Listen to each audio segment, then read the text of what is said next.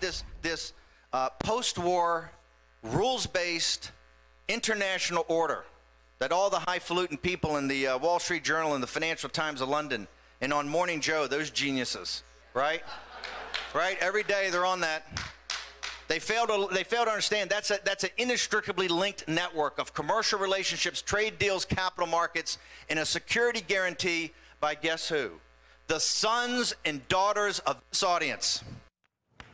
Couldn't really follow exactly. The sons and daughters, what? Our sons and daugers are running the world? I didn't realize we had that much power. Well, I know Jack. Geniuses, I know guys. Jack Geniuses. is. But the rest of that made no sense. I think he's saying that we're all members of the Illuminati. Well, I know that my son, Sachs. Jack, is very powerful. Yeah. He's 9, but he's seizing control. I don't know if you've seen. There's a couple of things going down right now, and let's just. Well, you can read about What the heck was he Financial talking Times. about? We got to play Of that. London. Sure. You can't decipher. Well, he and George. How old is George? George is 8. Yeah, by the time they're 10, they're going to own half the banks in Europe. Yeah, and then There's no doubt about it. And Jack also, he's working very hard right now on coming.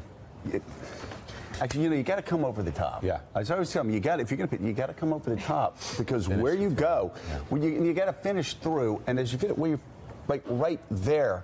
You got to finish there if you want to throw strikes, because a lot of times he comes like that and it wanders off, like over there. Yeah. So sort of like that did. we're talking about 2 things over dinner. 1, follow through, right? Let the momentum take you down, and you go right to the strike zone. And 2, how he's going to seize Deutsche Bank over the next 6 months. Politely, knowing Jack, politely. Well, Jack is Very. extraordinarily polite, and but like mergers and acquisitions is his thing. Just kind of the wind-up delivery pitch. He still has to work a little more of that. What about George? Maybe that's why he's so over? distracted with the pitching, because he's thinking about the M&A. No. That just comes to him automatically. That was an unbelievable performance last night by Mr. Bannon that I know we're going to play more of. Well, we're joking about that Sure, part, I couldn't follow. To have him attack Mitt Romney. Yeah. And Mitt Romney's missionary work. Leave us aside. And I think even Mitt Romney's family. And attack one of the most decent men I've ever met in public service. Just shows you how horrified he is, how frightened he is at the prospect of Mitt Romney running in Utah and getting into the Senate. Like there's such easy tells. Last night was more about Mitt Romney than Roy Moore, from what I've seen. He just attacked everything about Mitt Romney, which, how interesting that he's attacking Mitt Romney because he was a missionary in the 1960s. And yet you look at the guy that he worships, Steve Bannon, Donald Trump, 5 deferments for bone spurs. While he's playing football and golfing, and it's unbelievable. Well, we have Mike Barnicle with us, and national affairs analyst for NBC News and MSNBC, John Hellman, former aide to George W. Bush, White House and State Department's Elise Jordan, columnist and associate editor for the Washington Post, David Ignatius. And let's continue with that thought. Here's more of what Steve Bannon, what he said as he plunged even deeper into Alabama's Senate race. You hid behind your religion. You went to France to be a missionary while guys were dying in rice paddies in Vietnam. Do not talk to me about honor and integrity. You ran for commander-in-chief. You had 5 sons. Not 1 day of service in Afghanistan and Iraq. We have 7,000 dead and 52,000 casualties. And where were the Romneys during those wars? You have the guts to get on the stage of a man that served in Vietnam, and you expect us to believe honor and integrity? Judge Roy Moore has more honor and integrity in that pinky finger than your entire family has and its whole DNA. So, John Howland, what's Mr. Bannon trying to do right here?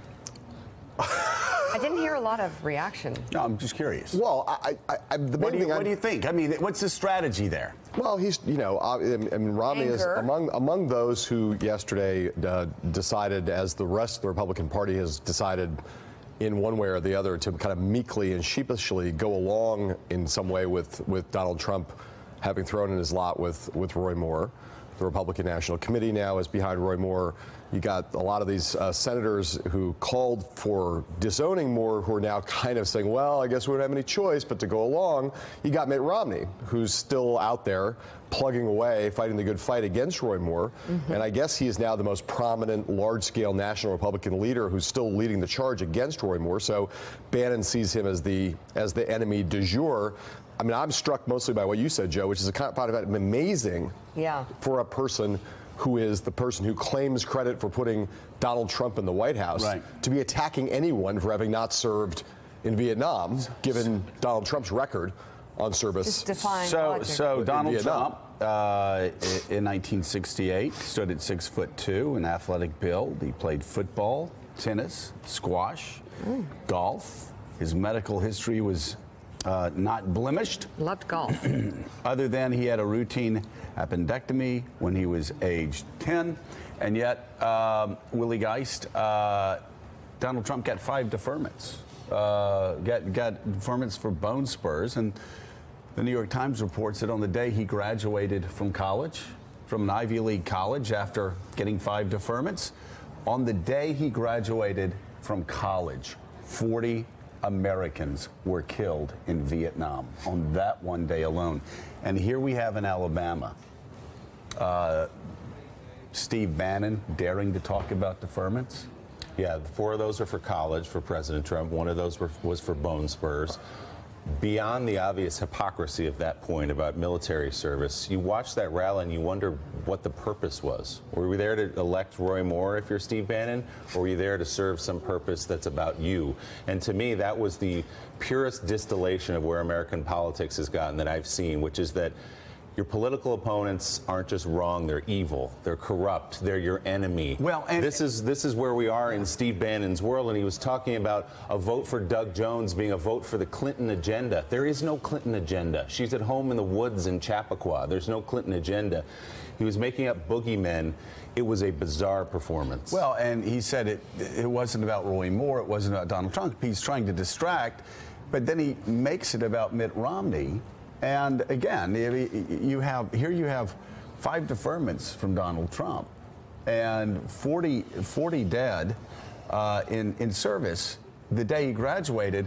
And I think what strikes me the most is just how stupid both Donald Trump and Steve Bannon think people in Alabama are. Like those people in the audience, they think that they're stupid.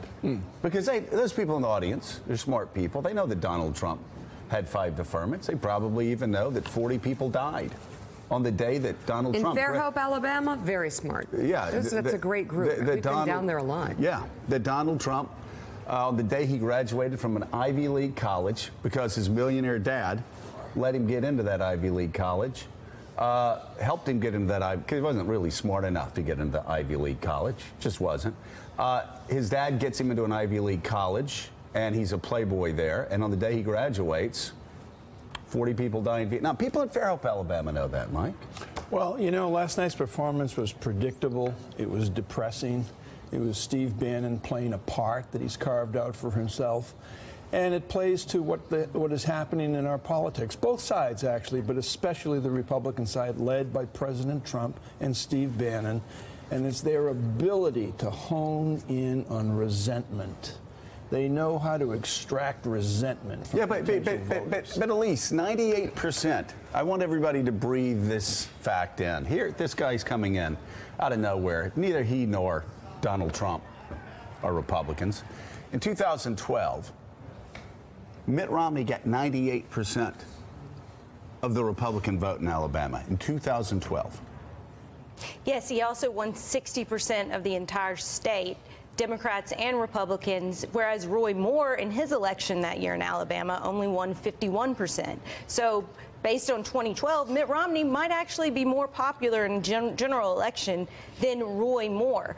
This, though, last night was just a display that was all about Steve Bannon. He's coming in, he's an outsider, Goldman Sachs banker, lecturing all of these Alabama people about how all the globalists are out to get you. It just is incredible irony to think that people in Alabama are that dumb where they don't see through that this outsider is coming down to lecture. Steve Bannon, he does think, unfortunately, and he's dead wrong, that people in Alabama are so stupid that they'll let a guy that worked in Hollywood with our friend Jeff Quatnitz at the firm, worked in Hollywood for years, worked at Goldman Sachs, and it claims to have made $1 gazillion off of Seinfeld, that this guy's going to come to Alabama, Mika, as some, favorite son. Yeah, a favorite son, a sort of man of the people, when if you ask certainly anybody that serves in Alabama, what's one of the greatest developments in Alabama's economy over the past decade? Mercedes-Benz coming to Tuscaloosa. The people of Tuscaloosa doing such a great job with Mercedes-Benz that Mercedes-Benz actually said it was one of the most productive, profitable plants in the world. And I think they're now at their second or third class of Mercedes cars that they make in Tuscaloosa, Alabama, because Alabama does such a good job. So you see, his problem is he thinks it's 1962 in Alabama. And you know why? That's because he's a Yankee who worked at Goldman Sachs. He's a Yankee. He worked in Hollywood. And he's just pretending. He doesn't know the culture there any more than a guy from Wall Street would know the culture. Somewhere else in North Dakota. Does he think it's 1972, or does he think it's the primary where it appeared to have worked? I mean, a lot of these tactics worked. No, he thinks it's Donald Trump's America. Well, that's what he thinks. Well, what is Donald Trump's America, Mika? I think it's other than very sad place. Donald Trump's America is actually an America where 2 out of 3 Americans disapprove of the president. Donald Trump's America is an America where we have a president who has the lowest approval ratings in the history of this country. Donald Trump's America is where actually we're moving to a place where 1 out of 3 Republicans I don't disagree now, with this. Elise, are saying they want somebody else to run for president in 2020 other than Donald Trump. Donald Trump's America is a place where most Americans are offended by Donald Trump. Well, and to thread the needle between Republicans who want a Republican agenda and they want to see success with a Republican majority, but they aren't sure these days, they don't approve of the Trump constant antics. That's the needle that I wonder how we thread. And so let's take a step back and think about what all that fire and brimstone was from Steve Bannon, all that looking at the camera and pointing and screaming. It was to put into the United States Senate a man who has been credibly accused of pedophilia, a man who was credibly accused of sexual assault against a 14-year-old, dating 16-year-olds, 17-year-olds, and then lying about it later, saying at a rally last week, I don't know any of these women, which is patently untrue when you hear their stories. That's what he's so worked up about. That's what he's putting it on the line for. That's what the RNC is going back in for. That's what Mitch McConnell and establishment Republicans in Washington are putting their careers on the line for. Is it worth it, guys, for Roy Moore? Roy Moore? You want to put all this out on the line for Roy Moore. Think about it. And also, is it worth it? I'm thinking of so many friends that I've had that I still have. People I still consider friends, David Ignatius, who are friends, who have been friends, who consider Mitt Romney their close friends, who helped fund Mitt Romney's campaign in 2012. And yet now, are they going to? And I'm unfortunately, I'm afraid the answer is yes. Do they continue to stand by a man and his associate who absolutely trash everything about Mitt Romney? Trash Mitt Romney's character, trash Mitt Romney's religion, trash Mitt Romney's missionary service, trash Mitt Romney's family, trash Mitt Romney's children. I mean, Is it really? It's shocking. Very few things should shock you or me about Washington anymore. This does shock me. How many people just throw away past friendships. You know, Joe, it's another roundhouse swing from Steve Bannon. It's a reminder that he's running an insurgency, and that Donald Trump is really the candidate of that insurgency. Its base keeps getting smaller, but it's an insurgency against the traditional Republican Party and its leadership. I mean, we heard it as clear as can be last night. That's who they're going after. They want to take them down. The painful thing to me is to watch those mainstream Republicans who really are threatened by Bannon cringe on Capitol Hill because they're afraid. They're afraid of that 33%. They're afraid of that small group that's supporting the insurgency. We showed a poll for people driving the car. 31% of Republicans want somebody else to run for president in 2020. Only 63% of Republicans want Donald Trump to run for president. If that question was asked for Democrats about Barack Obama 1 year after he was sworn in, the numbers would be in the 90s. If you asked it about George W. Bush in end of 2001, the number would be in the 90s. If you ask a question about Bill Clinton in 1997, the numbers would be in the 90s. This is the mirage, and this is what I don't understand. This is basic. It's elemental. We've been saying it for 10, 11 months now. He's got a 33% coalition, and yet the Republican Party is destroying themselves and now embracing a man who's been accused of being a pedophile. A pedophile for a guy who is opposed by 2/3 of Americans and for a guy who is opposed by 1/3 of his own party to seek re-election. Yeah. I mean, look, I think it's a really important, Mika said something that's really important about the primary.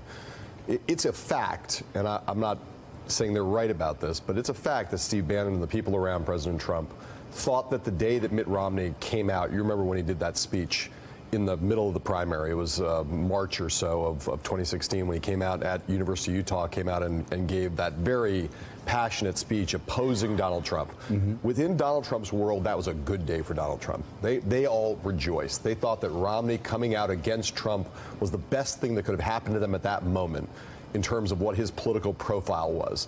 And I think when you look at what Bannon is doing, he's replaying that in his mind again. He sees Romney as a foil that will help. Roy Moore is Donald Trump at this moment, and he's running what they see as the insurgent, outsider, anti-elitist, anti-establishment, anti-democratic, anti-liberal campaign. They're putting aside all of those questions about his past, about his history, just as they asked Republicans to put aside all the questions about Donald Trump's character and behavior and everything else. And Joe, you look at the normal math and you say, there's no reason why. None of this makes any sense.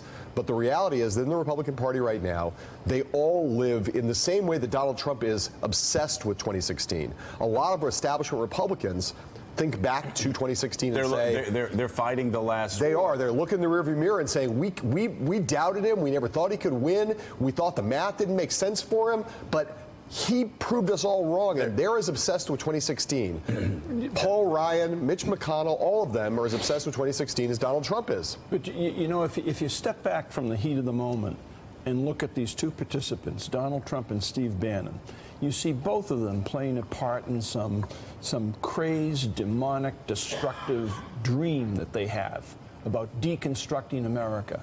And if you look at the behavior of the Trump administration thus far, I mean, basically it's to diminish or destroy existing orders. The FBI, the State Department, Middle East peace, the federal government, the budget, no matter. North Korea? It's an individual dream to destroy the existing order with no thought, very little thought given to what happens to America. And how depressing that he has allies on the Hill and in the media who are joining in, attacking the FBI, and attacking Bob Mueller. I can't even believe what I'm reading here.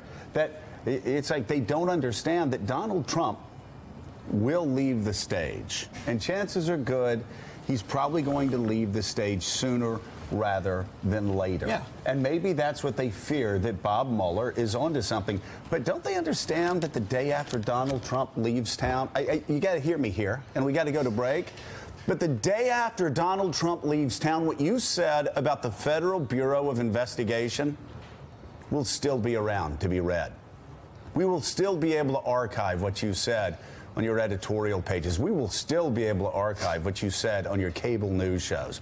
Your attacks of the men and women who serve this country proudly, to defend this country, and who are on the front lines after September 11th, your attacks in defense of a man who is unworthy of your support will live forever. And those words will be words that you will have to eat every day.